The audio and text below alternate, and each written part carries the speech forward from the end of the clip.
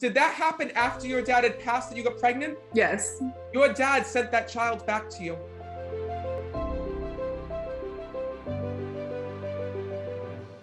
Where are you all from? We're in Florida, Tampa, Florida. Oh my God, well, perfect. I'm so glad that you guys are here. There's a couple souls that are coming through. So first of all, your dad passed? Yeah. So know that that's his way of acknowledging that he's stepping forward on the other side to let you know that he's here. And also when I'm connecting, there's a child that's here as well that also has passed on. So where's the child that was lost? I had a miscarriage. Okay, that soul is with your dad. Because when I'm connecting, I saw this baby that was here, which is his way of letting you know that not only is he there, but that child that you lost is there as well. And this was a very early on pregnancy that this child was lost, by the way. He's showing me. Yeah. Because you know what's crazy? Did you already have the son here in this world? Yes. Do you know that that son was actually reborn? This is what I saw. I saw a miscarriage happen. I saw a soul leave this world and go to the other side. And did that happen after your dad had passed and you got pregnant? Yes.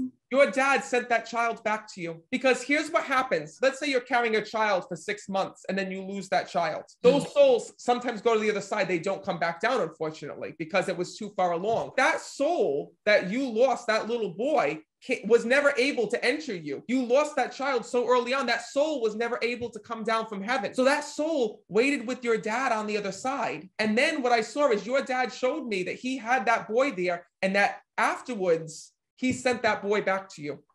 Wow. So that miscarriage that you had, that was just a trial and error. That son actually is very lucky because, like I said, that soul left and came back. Is that not amazing? Yeah, it's very accurate.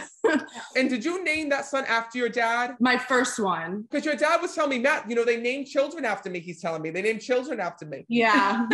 And he's so proud of that. Your dad's like this on the other side. Yeah. He thinks that it's so amazing that your children, he's still a part of their life, even though that he had passed on. First of all, your dad says to me this, he wants to thank you all for keeping him alive here in this world. He goes, I got to tell you, the hardest thing that I went through here in this world was I did not want to die. No. He says, I did not want to leave this world. He says, and Matt, I fought every single day. Every day, Matt. He says, I fought. He says, to stay alive, to be with my family. And the one thing that he wants you to know is that he became religious at the very end as well. He tells me, he goes, Matt, I asked God for more time. I was willing to do anything. He says, but unfortunately says my body was just failing me. And your father tells me that you brought him to different doctors. He told me that one doctor would say, no, we're not doing that. And he'd be like, okay, we're not going to stop. We're going to get in the car. We're going to see another doctor. We're going to go to another hospital. And your father goes, Matt, when we did it all, we did it all. He even talks about, he's whispering in my ear, experimental treatments. There was some type of experimental treatments that your dad did that really not many people know about or nobody knows about. Is that true? Yes. Because your father goes to me, Matt, he goes, I got to tell you something. He goes, what I went through, he goes, I wouldn't wish it on a dog. He goes, I suffered. He goes, my family knows I was in pain every day. He said, but I was grateful. He says, I was so happy. He says, to be here and to be with them. And your dad says to me, I want them to know not to feel guilty, because if there was nothing that anyone could say that we didn't try, because we did. Yeah. And what your dad tells me is that you all kept him going here in this world. You were the ones that, you know, kept him motivated. Yeah. And who's this with you on the side of you? This? Yep. My mom. Okay, just making sure, because you look young here when I'm connected. He was telling me that's my wife, but I'm like, you know what? I don't want to be wrong. I don't know. She looks very young. Yeah. But know that it's his way of acknowledging that he's here with you as well. Your husband just steps forward. He says, can you talk to my wife? And he says to me, Matt, he goes, I want to let her know one thing. He says to me that you were the most important thing to him here in this world. And you felt the same way about your husband. He wants to thank you for all the patience that you had with him. Because your husband's laughing about this. He goes, Matt, you should know my wife. She has no patience here in this world. He says, she's the most least patient person you've ever seen. He goes, but when I was sick, he goes, and when things started going wrong with me, he says, she stayed by my side. He goes, she didn't care. He says she had all the patience in the world. And your husband just wants to thank you for that. Thank you. I got to tell you something. He wants to thank you for the pictures that you had done for him. And he says to me, Matt, I'm in all their houses. They all have these beautiful pictures that I didn't get to see done here in this world, but I see them now on the other side. He wants to thank you for keeping him there and with you through the holidays, because he talks about the holidays where you set out a plate and you talk about him at the dinner table and about all the different things that you do. And Matt, he goes, I got to be honest with them. I wouldn't have been so afraid of dying if I knew what I knew now. And what I know now is that I can watch over them every single day. And not only that, but he tells me that he's able to watch over your son. Now, what's crazy is this, that son that was born after your dad's departure, that soul is very sensitive. And your son is a very, very sensitive individual, so much so that I feel that he senses and feels spirit. Yes, he does. Yeah.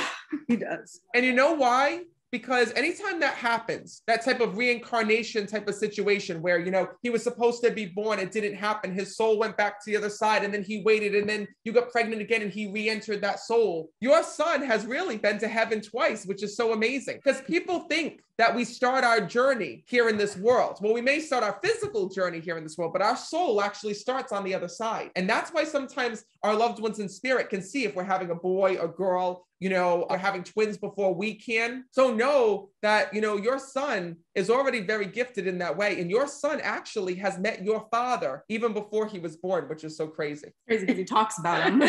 He talks about your dad? Yeah. That's crazy. Like he'll just like be like, oh, I just saw Poppy, or like he'll say weird things like that. And I'm like, okay.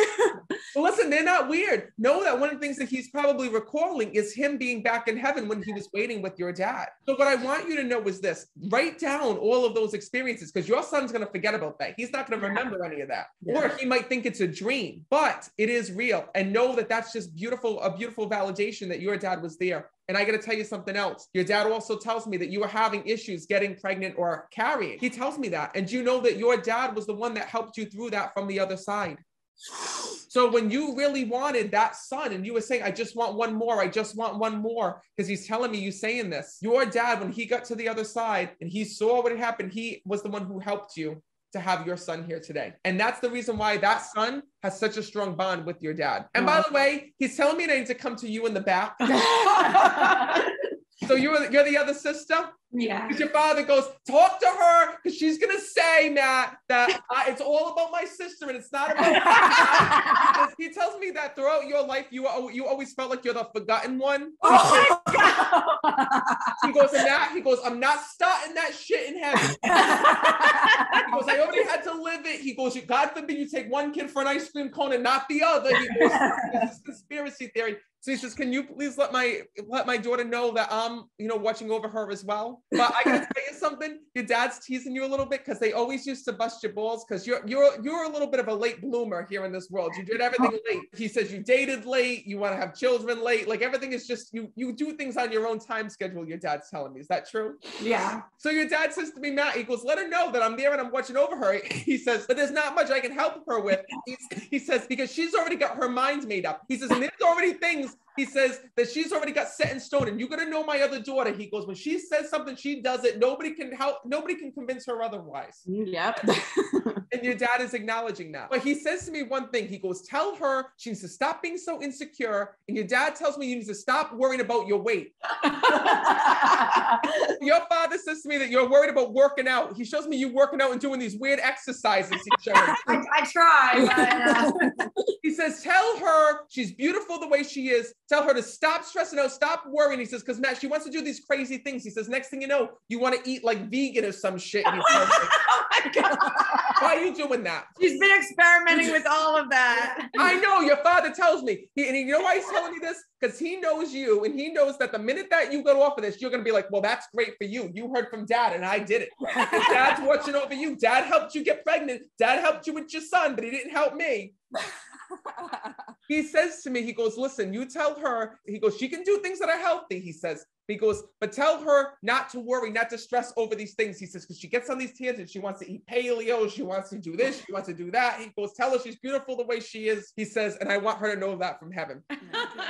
Okay, now also when I'm connecting, is there also Kenny? That was my grandfather's brother. That soul is also here when I'm connecting. And then there's also as well a Tommy that's there as well. Wow. That's my nephew. Yeah. They're all together in heaven. Wow. So please know that soul is also there, because this is what I'm talking about, how souls will come through. All of those souls are there and with you, watching over you on the other side. And I want you to know one thing. Your dad tells me that this is what heaven's like. When you go through the pictures of everyone that had passed on and you're saying, oh my God, I miss all these people. Your dad says, we're always right there and with you. So don't be upset. He goes, know that I'm there and I am okay. One last thing. He tells me, don't go crazy with the tattoos.